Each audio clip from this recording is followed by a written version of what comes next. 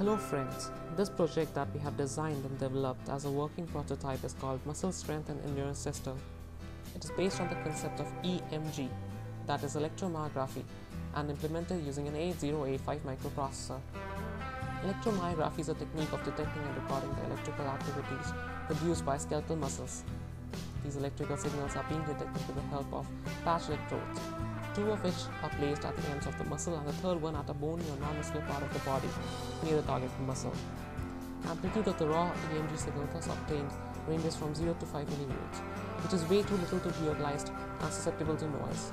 To prevent the noise signal from contaminating the EMG signal, it is carried through a specialized cable and fed into a differential instrumentation amplifier that provides the much needed gain and common mode noise elimination.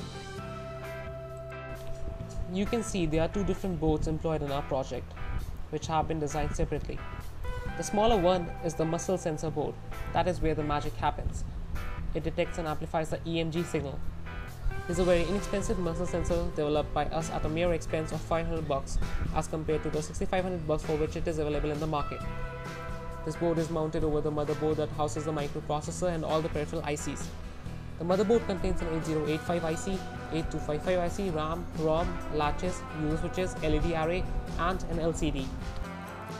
Two user switches have been used, one to select a particular option and the other to toggle through different options. There is a LED array of 16 LEDs onto which the output of the ADC is mapped.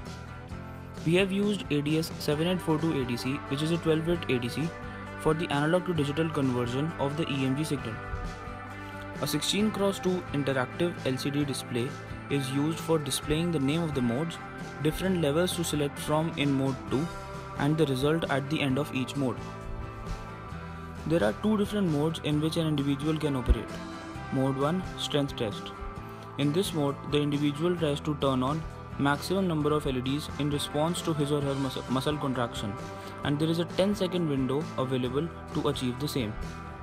At the end of this mode, maximum level attained is displayed on the interactive LCD and also on the LED array. Mode 2, Endurance Test. At the start of this mode, the player selects appropriate LED level, and when the OK switch is pressed, a timer starts when the reading goes above the selected level, and it records the time for which the user is able to turn on the LEDs above that level. The timer stops when the level falls below the selected one, and the time for which the individual was able to maintain that level is then displayed on the LCD.